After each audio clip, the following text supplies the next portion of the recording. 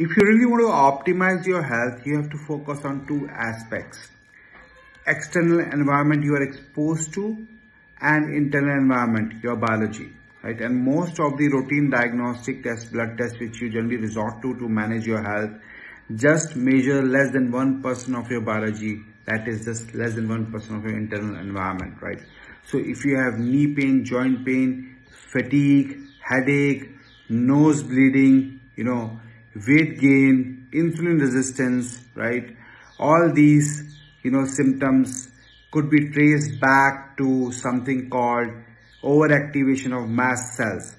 So what are mast cells? Mast cells are your immune cells, the white blood cells that are your first line of soldiers to prevent you from pathogens, parasites, and other insults, right?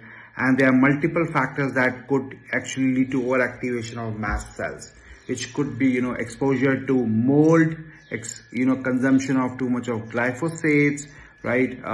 Inflammation caused by a gut microbiome or oral microbiome, right? Which could make these mast cells overactive, and they could secrete chemicals that could lead to, further production of pro-inflammatory molecules that could lead to these, different symptoms. And these mast cells are found in mostly all of the, tissues and organs, and therefore no two person would have similar symptoms, right? And so therefore it is very important to understand what specific factors or insult or the biochemical pathway is leading to overactivation of mast cells, right? And some of the way could be, understanding your gut microbiome functions, oral microbiome functions, understanding your mitochondria, right?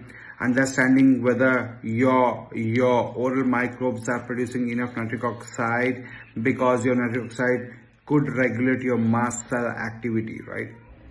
So just by going for your blood test, you are not going to go to decode the root cause of various health conditions which you may be, experiencing, right?